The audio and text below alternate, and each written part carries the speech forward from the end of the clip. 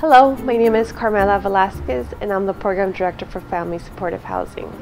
Our San Jose Family Shelter is the only shelter in Santa Clara County that is able to keep the families together.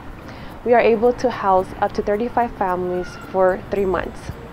Our services assess the needs of the entire family as a whole. We provide employment services, housing search assistance, life skills workshop, educational training, daycare, and also school-age kids are able to attend programs at after-school times. Because of Intero, we are able to provide daycare to our families. Voyager is our state licensed daycare facility where we are able to care for up to 4 kids in our infant section and up to 12 kids in our preschool section. Kids learn to develop social skills, and every week there's a curriculum who's been implemented and kids increase their cognitive skills. Because of Intero, parents are able to job search, house search during their program participation. If it wasn't for Intero, parents will not be where they're at right now, reaching self-sufficiency. We would like to thank Intero from the bottom of our heart for all their support throughout the years. Thank you. Hi, my name is Steve Becerra. I'm a realtor here with Intero in Saratoga. I've also been a board member at Family Supportive Housing since '06. I'm here to talk to you a little bit about the Voyager Daycare Center at Family Supportive Housing. We've been lucky enough to be a recipient from the Intero Foundation and our Voyager Daycare.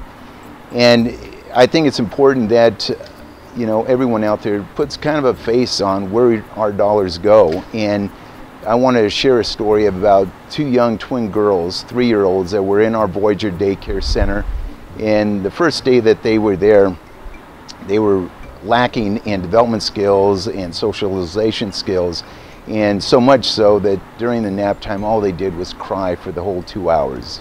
Very difficult for them to feel comfortable and relaxed, and they only communicated to each other, which we called through babble, which we called the twin language. And eventually, with the help of our staff, and they eventually got them to relax and feel comfortable, and they worked with them on their socialization till they got to the point they started to sleep through nap time. And it gave their little bodies and minds much needed rest. And from there evolved to when one of the little girls eventually sat in on the circle time and started singing.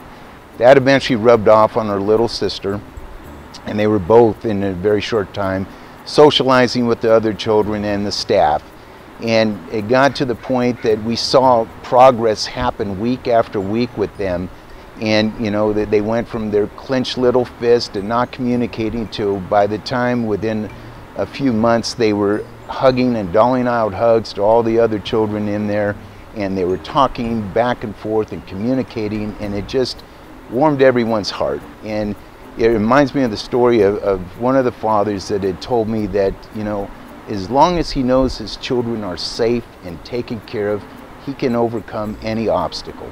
And that's really what the Voyager Daycare Center does. It gives the freedom for the parents to go out in the world to do what they have to do to take care of their family, and also work with the children that are lacking in skills and help them, bring them back up to speed with the rest of kids their age. And because of you and the Intero Foundation and the support, we want to thank you from the bottom of our hearts on behalf of the staff, the residents, and the board of directors. Thank you for what you do.